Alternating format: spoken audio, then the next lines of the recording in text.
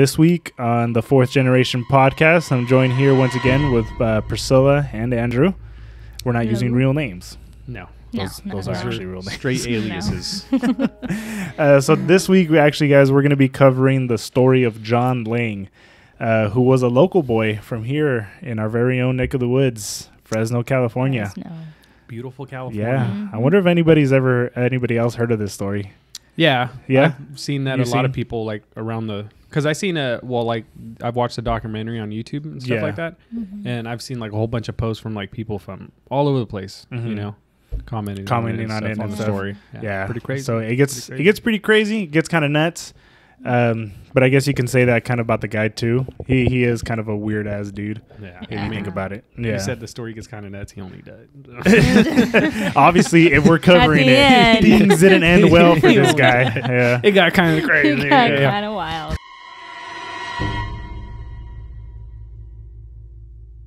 So John Lang, he was in his 40s at this time. This happened back in 2016, or between 2015 and 2016.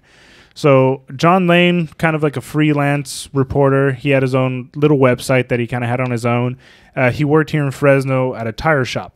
Okay, that was just about the only employment that I can find from him. So on January 20th of 2016, he was found murdered in his house with multiple stab wounds in his back, according to the Fresno PD and ABC 30, who all reported it that he had multiple stab wounds in his back. Okay, you guys remember that's going to be important. Mm-hmm. His house was also caught on fire, which the initial reports indicate that the fire had started inside, and it was started by gasoline. Mm-hmm. Okay, so that was the official story. Later on, the coroners reported it as a suicide. Suspicious death of a Central Fresno man has now been deemed a suicide. 51-year-old John Lang was found barricaded inside his burning home with stab wounds back in January. He later died at a hospital. Investigators called his death suspicious because it appeared someone intentionally set the fire at the Van Ness home. The coroner later determined the wounds were self-inflicted. Prior to his death, Lang gained social media attention by posting that he feared Fresno police were trying to kill him. So supposedly, this was the suicide. Yeah. And then the reporters went back and actually changed. The Fresno B went back and changed and said that he had multiple stab wounds in his chest and lacerations in his heart. Mm-hmm. So whatever, he was able to stab himself hard enough to puncture his heart. Okay. They reported that the reports from the Fresno PD from the initial night said that it was a mistake. So they went ahead, they just backtracked it, and then that's what it led to a lot of this speculation that's going around this case. Yeah. It's a little weird. So in the months leading up to John Lang's alleged suicide, John Lang had become a nuisance for the Fresno PD. Mm-hmm. So John Lang, he had uncovered a scam that the Fresno PD was going around to a lot of these low-income shopping centers. So like these low-income areas, going to shopping centers, and they were scanning license plates, seeing if anything would pop up, any infractions or expired license plates and stuff like that. What they're not allowed to do. Which is, it's immoral, and I guess in some senses kind of illegal. Yeah. Because what they would do is they would scan these license plates, and if anything were to pop up, they would pretty much go down the street and hide and watch when that car finally drives out of the parking lot, and they would pull them over as if it was a regular traffic stop. Which what John Lang claims was specifically to generate profit for the Fresno PD. Yeah. So I guess he had a bunch of information that he was able to pull out because supposedly he fell victim to this scam. So he was one of the victims of the scam. That's how he came across it. And so he started sending a bunch of information, posting a bunch of information on his website. He started sending it to the Fresno B, all the local news stations like ABC 30, Fox 26. But a lot of them kind of just tell him, oh, you're crazy. Yeah. But there were, though, multiple websites that did believe his story and thought that there was enough proof to publish his findings. So he was actually making some noise, you know, and so he was also starting to unravel some of the current mayor of Fresno, who at the time was the police chief, Jeffrey Dyer. He started to unravel a little scam that involved him and a 14-year-old girl. Ooh. Yeah. Wow. So this goes off into another thing. Not a whole lot of information there, but there are court documents that do back this up, which I was able to find online, which it does seem kind of sketch, given that he did run for mayor unopposed a couple years ago. So I'm probably thinking nobody went ahead and actually just went and pulled that out. Yeah. You know, but it's all speculation. Fresno PD, no come after me just yet.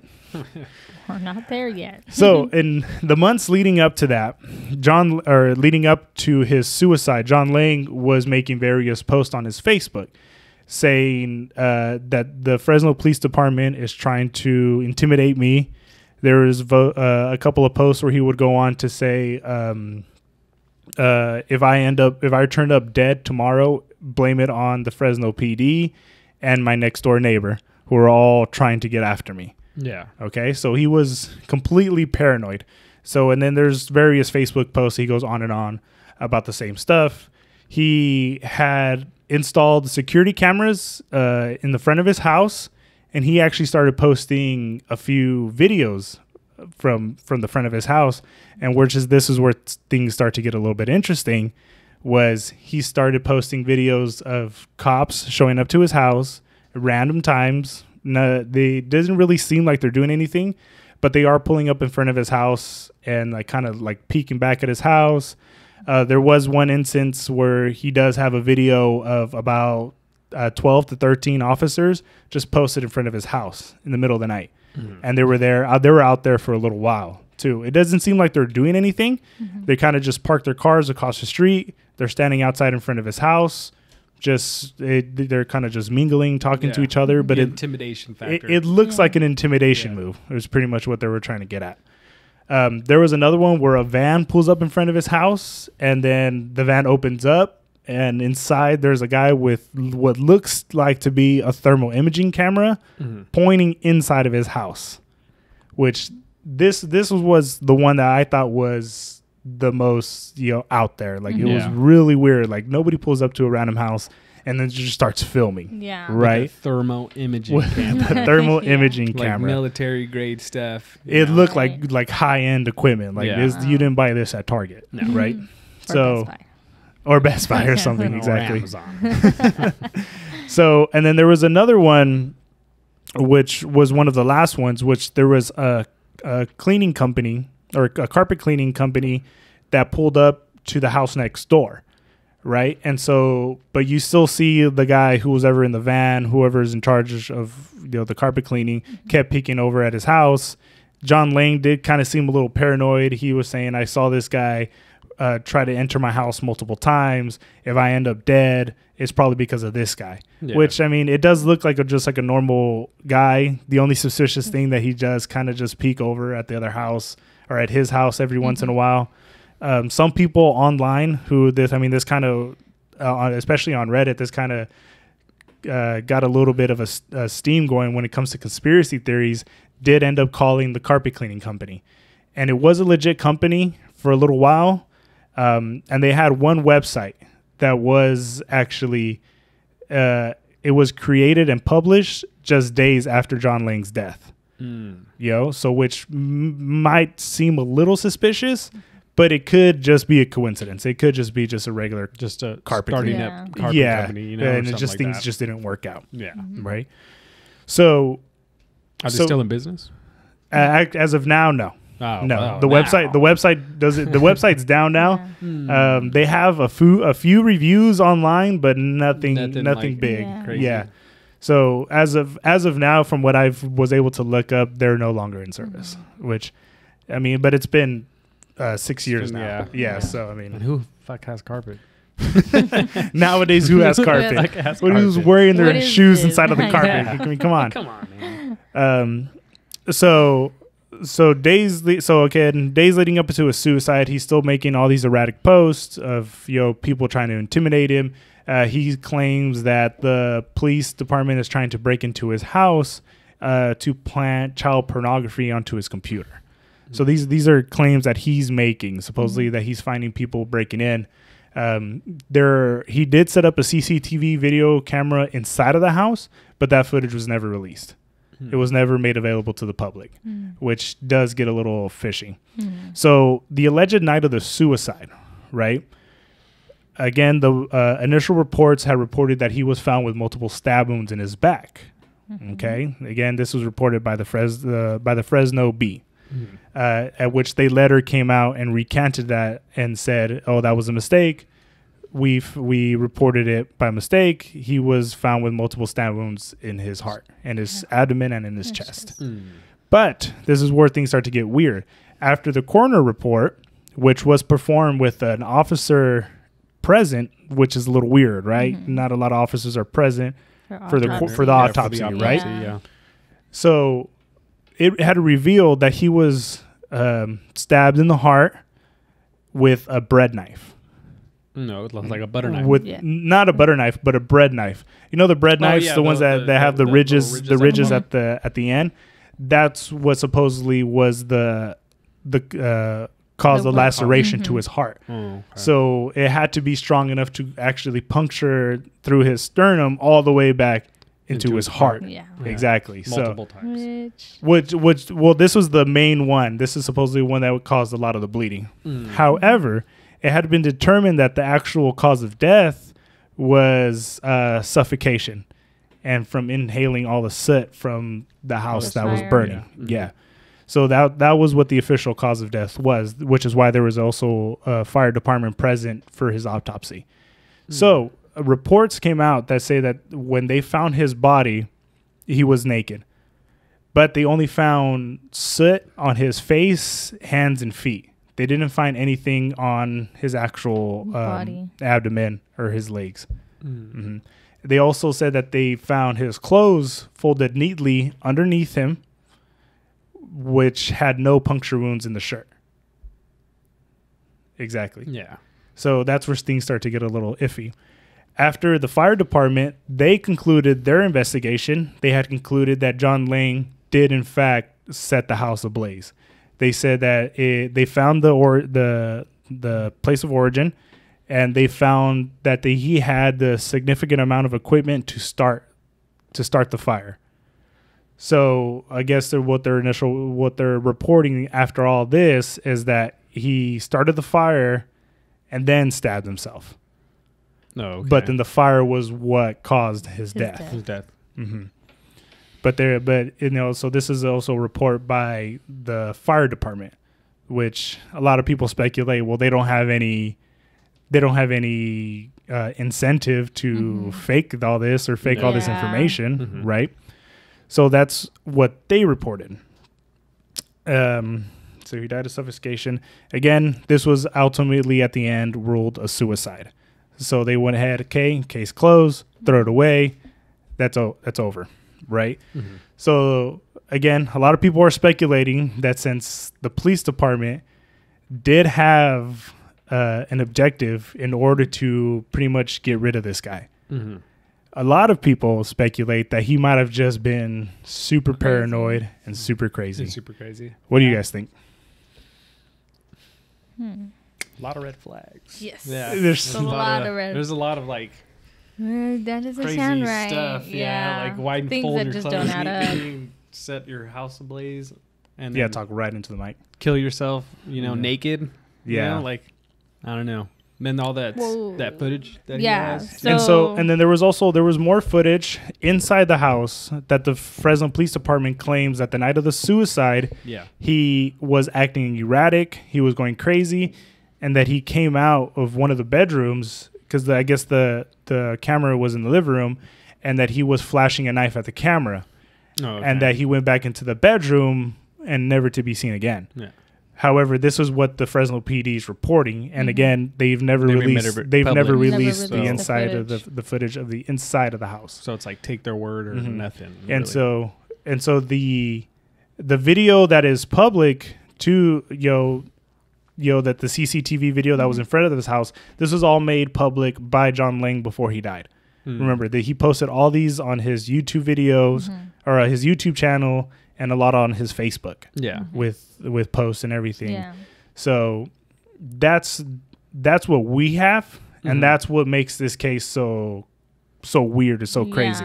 Was that he was actually able to publish all his stuff first, and then he was found dead due to an alleged suicide. Alleged suicide. And then I think he was like in the military before. No, he was actually he was a former U.S. Marine. Yeah. See, so he was a former U.S. Marine. He was married at one point, and he had a son. But they because he's originally from Iowa or no, Ohio. Yeah, if I'm mistaken. Yeah. Midwest. Mm-hmm. So that's where he's originally from. There's really no information on why he moved to Fresno, other than maybe just to come and work here. Maybe that's what. And then there's a lot. Also, too, there's a lot of speculation that he didn't even work where he claims to have worked. Some people say that he only worked there part time. Because he was also kind of throwing shade on some of his Facebook posts to some of his coworkers, saying that they were also in on it. That's where, like, maybe that's where. Do you guys think maybe he was like super paranoid?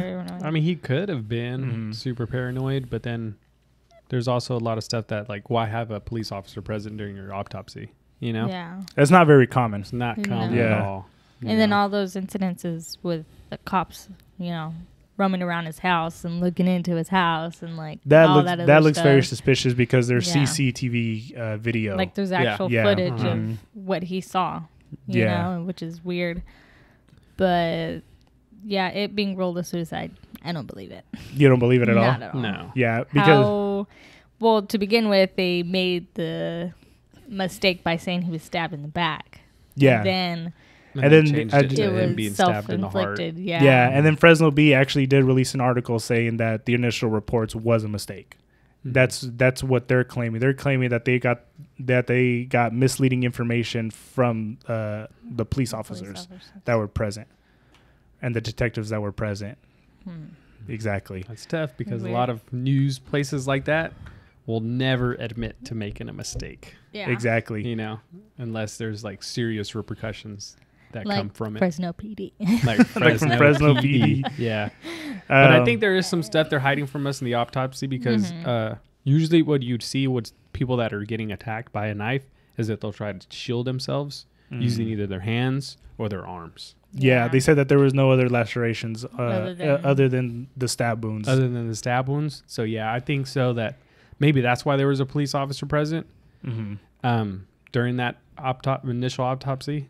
Because if he was attacked by somebody, he'd probably have fended for himself. I mean, he was only a former Marine. So I would, unless he was stabbed in the back while he wasn't looking. Unless he was stabbed in the back while he wasn't looking. So he does claim that people, not necessarily that it was the police department, but he kind of just puts pieces together. He says that multiple people had tried breaking into his house prior to this. But this all happened after he had discovered that alleged scam involving the police department. Yeah. So it could have been just a plainclothes police officer, maybe trying to break into his house? It could have just been somebody who just in their street clothes, just walking in, or trying to break into his house. He said that he had caught multiple people trying to break into his house. It wasn't just one person. That he had caught multiple people multiple times. But then the whole claims too of trying to where he kind of just goes out of left field and says that the police department is trying to implant child pornography onto his computer. Yeah, there's some stuff that you could see why. And then, you said that he didn't, that a lot of the people said that he didn't really work where he said that he worked. Yeah, they say that that either he didn't work there or he at least worked part-time. Oh, okay. Because, not a lot of people actually remember him. The thing is that he actually seemed to be kind of a loner, and there was one post I remember he put up. He's like, can anybody spend the night with me tonight? Because I feel like the Fresno PD is going to come get me tonight. Whatever they're trying to do, you have to own a gun legally. Yeah. That was one of his posts before. One of his last one of his last posts before he died. And he didn't own a gun? He wasn't a gun owner? He wasn't a gun owner. Yeah. But, and then the thing with the thermal imaging camera, that seems a little sus, right? It does. Very sus. It does, yeah. But also a lot of people say that Fresno apparently is a popular place to film, which I never heard anything about that. I've seen the footage of the thermal imaging camera pulling up, and it's just a van, and then they open it up real quick, and there's some dude that's holding it, and then they close it up and then take off. Like, what are you filming then? Yeah. What is your explanation? Oh, well, we just wanted to get some thermal imaging of a house in Fresno. It's for a student project. Yeah, it's a student project. Right. No, but I don't for buy my that. Community college class. I think, maybe they were after him, and then he was just so paranoid that he kind of made himself seem like he was some paranoid dude crazy living by himself. But maybe that's what they, at least the people going after him, wanted him to seem like. Do you think he was just he kind of saw something, maybe not to the extent of what he found, but maybe more, maybe even more? Because you did say that he was what was that dude's name? Jeffrey Dyer, and then he uncovered some stuff going on with him. So I guess some of that stuff, because I did find a little bit on it, not a whole lot, but some of it is kind of public knowledge, because I guess this happened years ago. Well, he's the mayor now, isn't he? He's the mayor now. Maybe we should turn this off. I think we've gone too far. We're just kidding. This is a joke. But I mean, maybe he did uncover more than what he was leading on, and maybe just, I don't know why he wouldn't go to like a major news outlet. He went to Fresno B. I guess that's where he initially went to. He went to some of the local stations, but he never actually. There's no records of actually took on his stories, they never actually revealed if he actually went out and actually went to other big news outlets. Yeah. Because that's a big deal, That's especially like if you're like Fresno B or ABC 30 or something like that, and then this crazy, not crazy dude, but maybe this guy comes up to you with some crazy information, right? Yeah. And then you plan on taking on this story, it could just it could affect your credibility of your station, and and maybe this just isn't the attention that we're looking for right now. The Fresno PD is looking Fresno for. PD, and that the Fresno police chief is having some sexual relations or whatever it is, like with. And they just try to sweep it under the rug. Maybe a couple of people wanted this guy gone. You never know who else he made enemies with, and that was just enough. And then just the post on Facebook and then the post on YouTube kind of just made him seem a little crazy. Because even going through the internet, it's kind of hard to find an actual picture of him, given like we live in the age of social media. I mean, he was older. He was, I think he was almost in his 50s at this time. So maybe he was just like, I'm not dealing with all that social media. But I mean, he did have a Facebook, and his profile picture was just a picture of Stephen Colbert with an anonymous mask on. You guys remember the anonymous mask, right? Yeah.